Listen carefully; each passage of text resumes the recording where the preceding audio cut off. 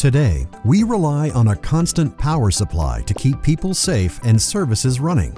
But unplanned outages can make it hard to guarantee a 24/7 electrical supply.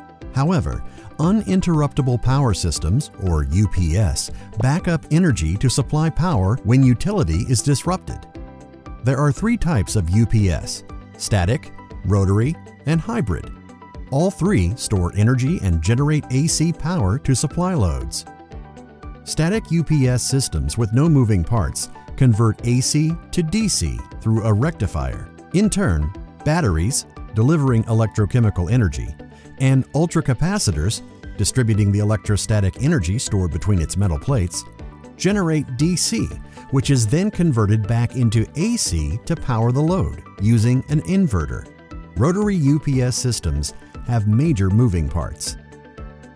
A flywheel, which stores kinetic energy, is mounted directly into the shaft of the generator and transfers AC power through the generator shaft. Hybrid UPS are similar to static systems, but use both flywheels and batteries.